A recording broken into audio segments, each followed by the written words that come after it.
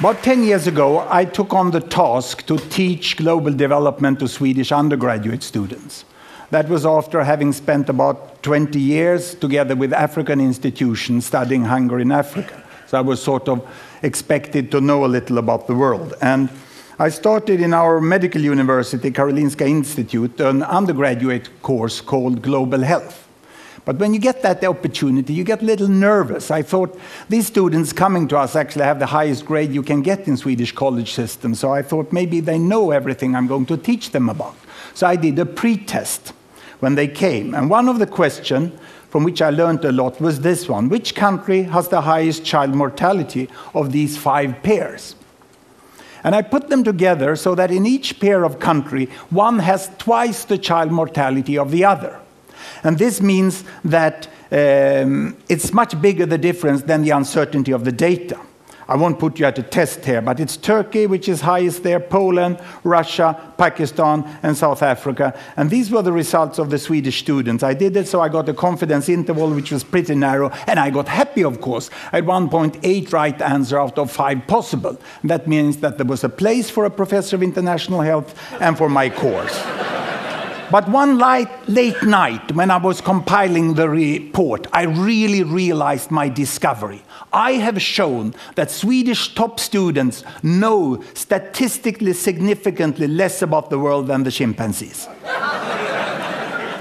Because the chimpanzee would score half right. If I gave them 2 bananas with Sri Lanka and Turkey, they would be right, half of the cases. But the students are not there. The problem for me was not ignorance, it was preconceived ideas. I did also an unethical study of the professors of the Karolinska Institute that hands out the Nobel Prize in medicine, and they are on par with the chimpanzee there.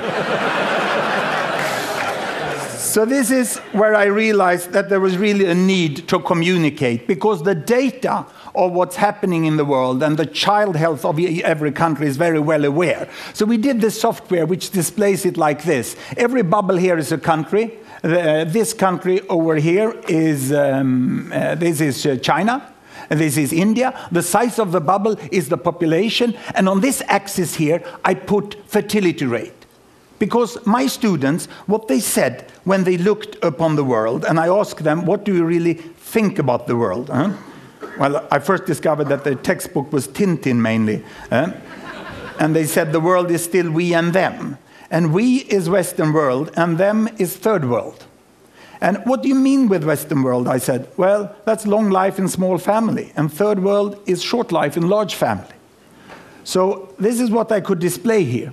I put fertility rate here, number of children per woman, 1, 2, 3, 4, up to about 8 children per woman. We have very good data since 1962, 1960 about, on the size of families in all countries. The error margin is narrow. Here I put life expectancy at birth, from 30 years in some countries up to about 70 years. And 1962, there was really a group of countries here that was industrialized countries, and they had small families and long lives. And these were the developing countries. They had large families and they had relatively short lives.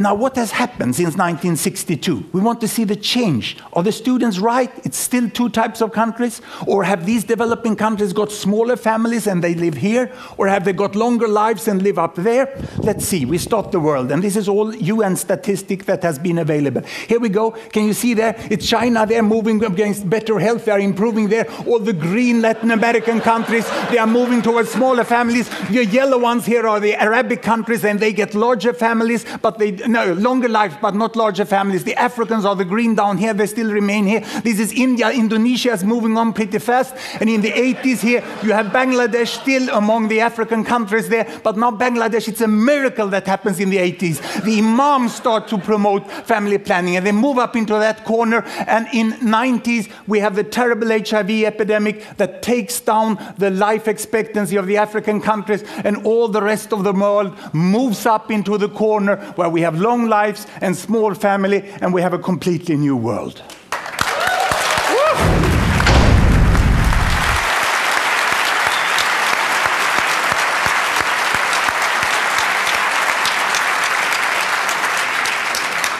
Let me make a comparison directly between United States of America and Vietnam.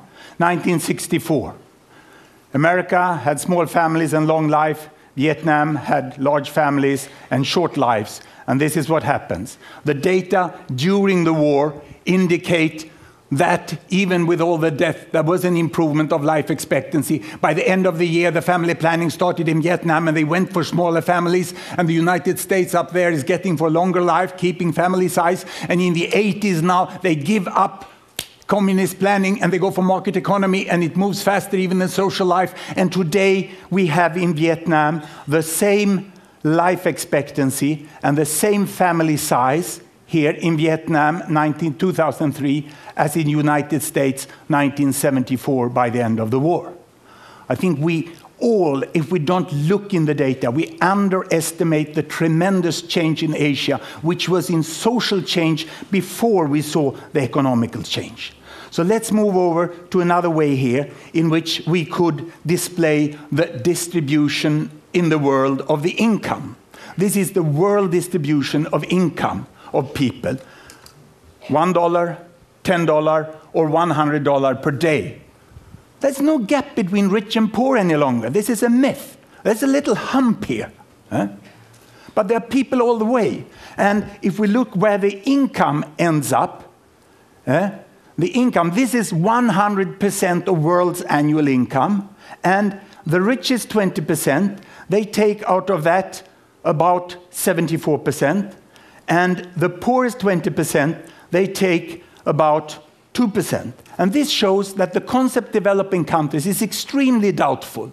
We sort of think about aid, like these people here giving aid to these people here. But in the middle, we have most of the world population. And they have now 24% of the income. We heard it in other forms. And who are these